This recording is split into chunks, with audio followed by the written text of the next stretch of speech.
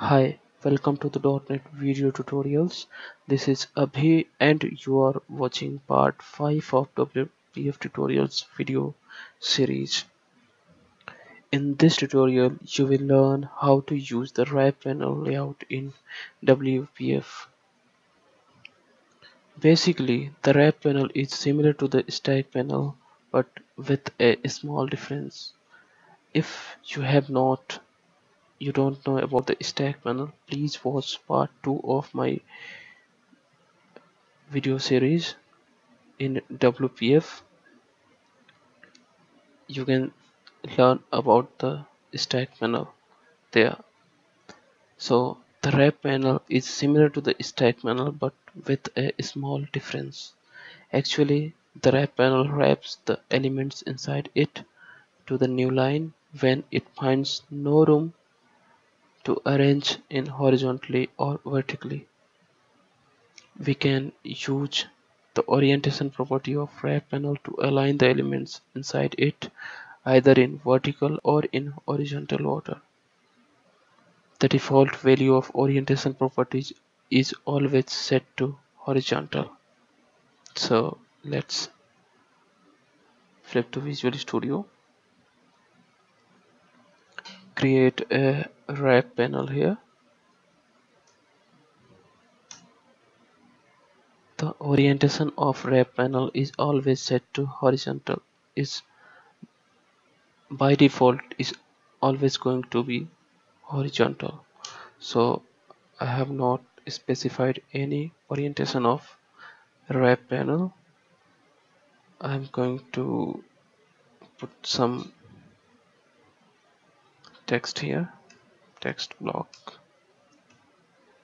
I can say hello, this is text block.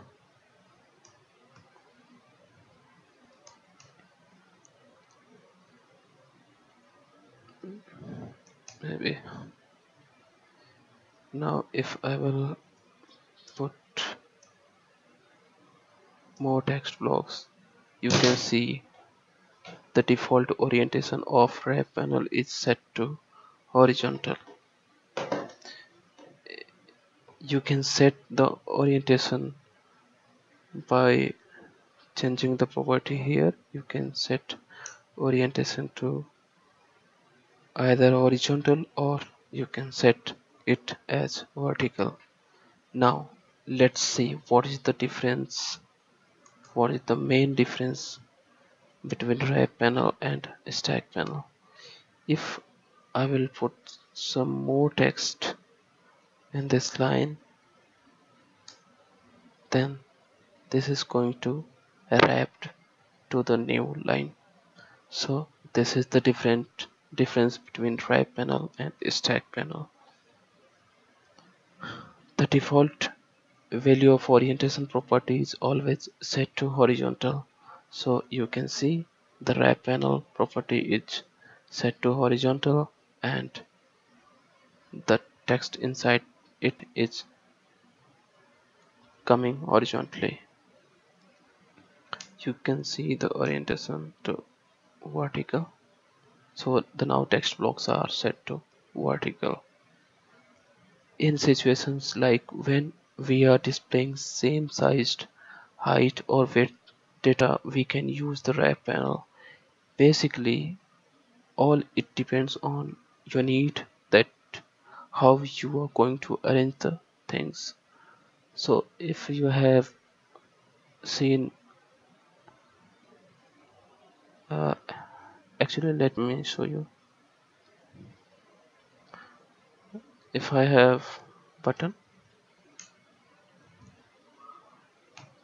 content is submit, and I'm going to set some padding, maybe 10. I will set some background edge, maybe Azure, and margin edge 10. So Suppose I have so many buttons and the horizontal, so you can understand this easily. So we are not going to worry about that, how the button is going to be displayed. That is all depends on your wrap panel, that it will wrap if your buttons are going to exceed the limit of wrap panel width. Currently this wrap panel is taking the window width, that is 600. So if when your buttons are going to exceed 600, then the new button is coming will come to the next line. So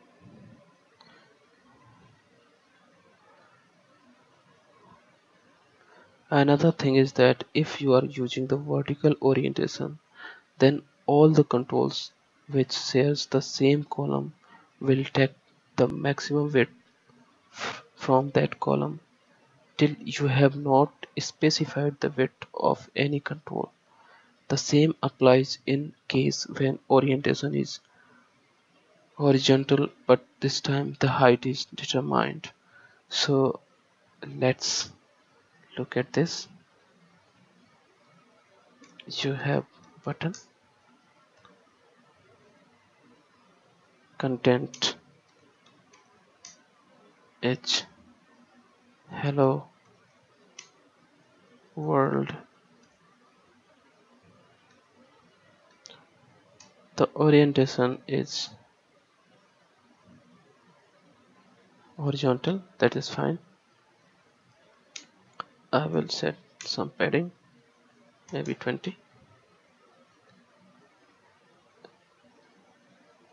Now let's create another button. You can see 4 buttons here. Now hello world big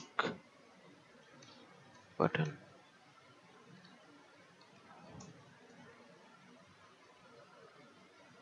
Let's put some more buttons.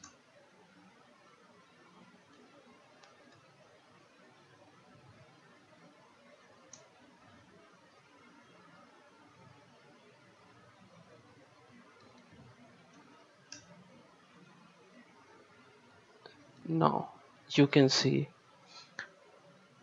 when I have aligned, when I have just taken the vertical orientation, these buttons in the first line is going to take the maximum width from that column. So you can see the hello world big button has the maximum width. So these all buttons are going to take the maximum width. The same happens in case when your orientation is set to horizontal, but in that case the height is going to be determined. So what do I mean by that? Let's set the orientation to horizontal, and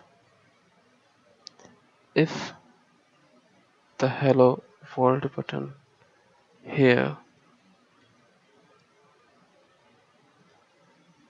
has height of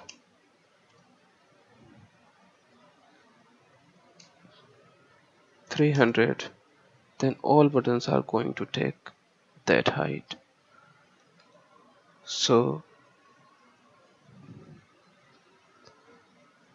another thing is that if you are using the vertical orientation, then all the controls which share the same column will take the maximum width from that column till you have not provided the width of any controls. So you can just, if you want to handle this situation, you can simply go and set the height of a control, maybe 100. So you can see this button is now taken the 100 height.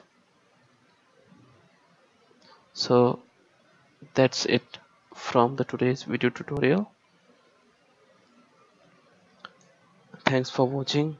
Please subscribe, comment, and let me know your views. You have any questions, please share with me. I will try to explain about that. Thanks for watching. Have a great day. Bye.